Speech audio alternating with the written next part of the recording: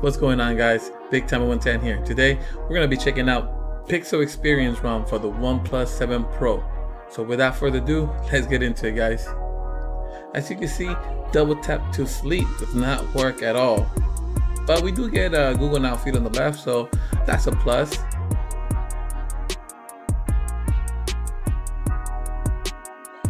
So if we go back here, we can see that this ROM obviously comes with the Pixel launcher since it's based on the Pixel itself.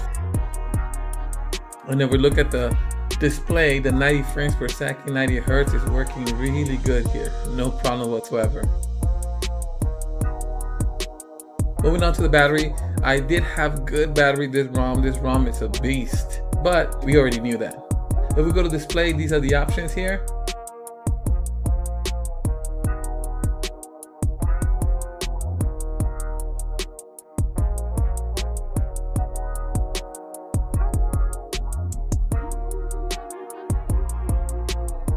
Okay, so let's go to styles and wallpaper, guys.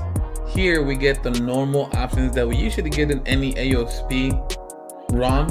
Since this is based on Pixel, no difference. We get all our custom icons, the fonts, and even some custom wallpapers that you could choose from. So you guys are very familiar with this option, so we won't go too much into detail.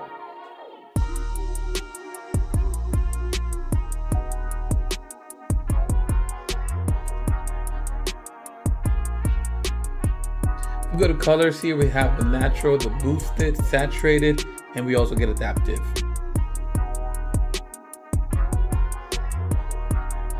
We go to the screen refresh rate. You can see you could choose 60 Hertz or 90 Hertz.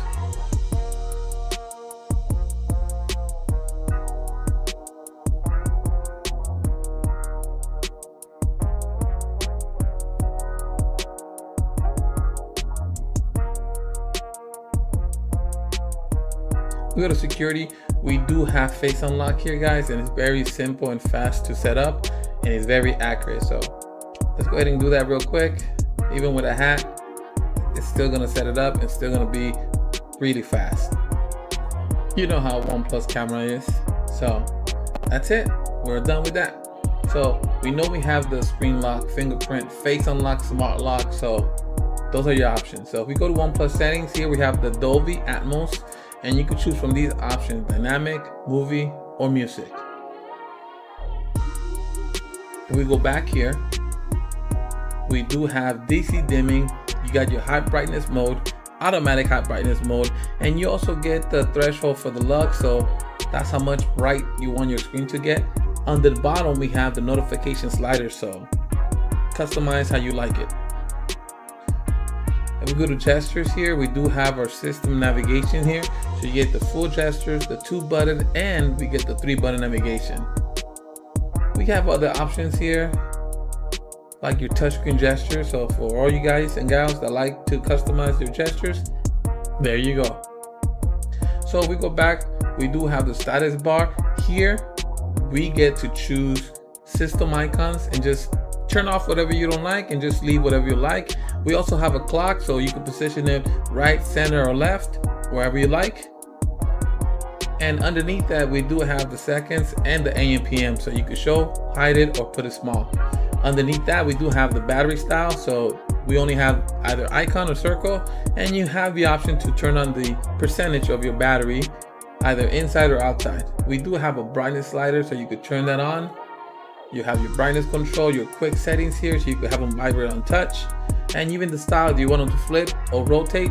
That's totally up to you. Now guys, would I recommend this ROM to you guys?